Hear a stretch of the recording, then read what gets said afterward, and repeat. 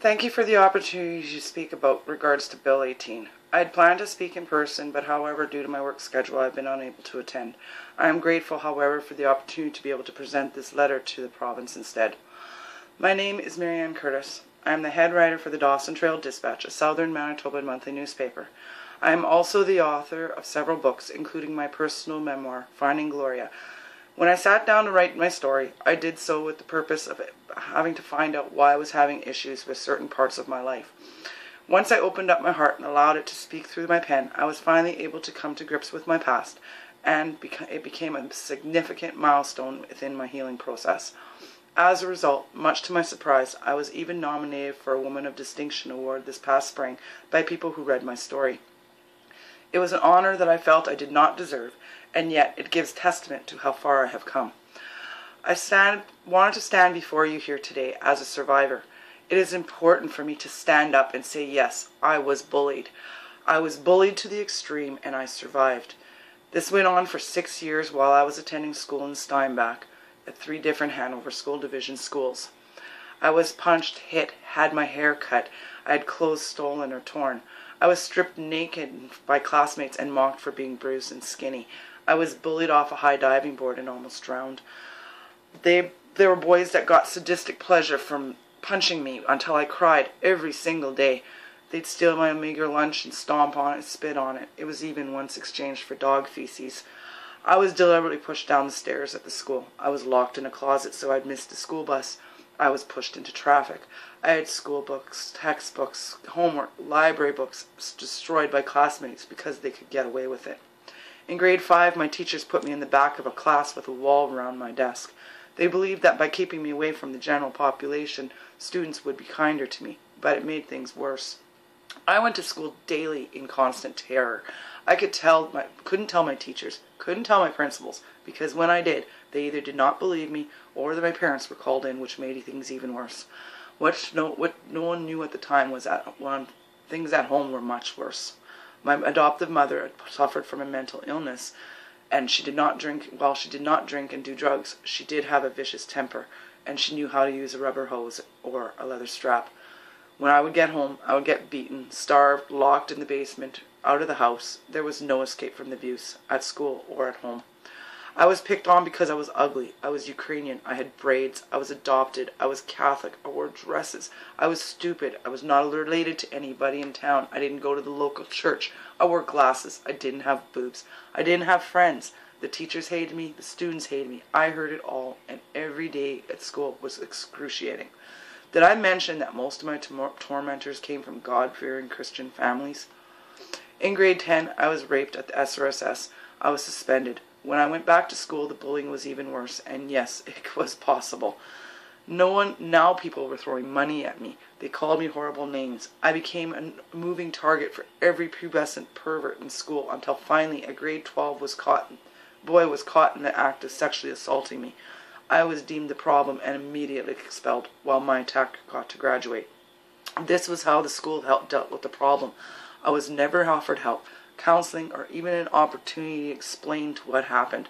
Unfortunately, once I got home full-time, the abuse at home worsened, and I eventually had to run away from home. I was afraid that my mother would kill me and no one would care. I ended up in foster care, and for the first time in my life, people started to listen to me. I was given help and the protection that I needed. This was 30 years ago. Needless to say, when I heard that Bill 18 was coming down the pipe, I was elated. Finally, someone was going to do something to protect kids like me. Kids who had been beaten to mental submission to the point that it ruined their lives and stripped them of all hope. It breaks my heart when I hear that kids are killing themselves because they're not being heard, that they're being bullied into it. Girls killing themselves because they're being taken advantage of and raped. Social media bullying. Kids who believe that it's easier to die than tell their families that they're gay. Kids should not feel that death is their only recourse when something horrific happens to them. They should be protected, not ostracized. This is what I'd hoped Bill 18 would achieve. Unfortunately, what it has done is cause even more conflict. Over the past few months, I've been disgusted by the attitudes coming from various communities. Because of this simple inclusion of the gay-straight alliance in the bill, bigots young and old have surfaced. To suggest, as some have, that allowing a gay-straight alliance to have a group in the schools would lead to pedophilia and bestiality is downright ludicrous. It is my opinion that bullying needs to be addressed. Bill 18 is a great way to start, but it should be all-inclusive or not at all. While I understand the importance of stressing that gay-straight alliance be included, excluding other groups of equal importance gives the appearance of pushing certain agendas and not addressing bullying as a whole.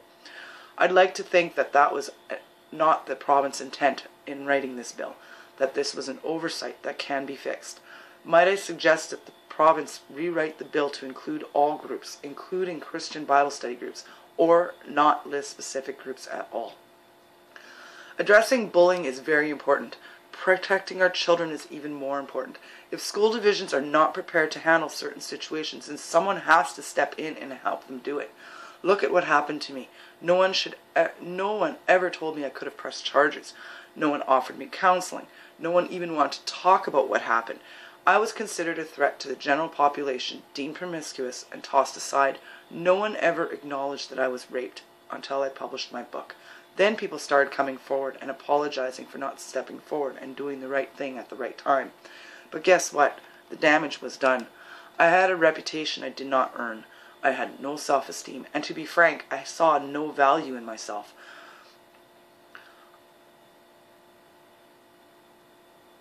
Maybe if one teacher had said, "I believe in you," or "Can we talk about what happened?" my life would have been very different. Maybe if there had been protocols in place to deal with situations like this, I would not have lost about 20 years of my life because the system failed. But at the same time, I'm very grateful for this loss.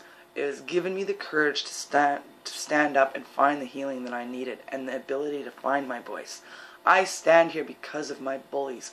I have proved to them and myself that I am someone and that I matter, and they are not and will not win.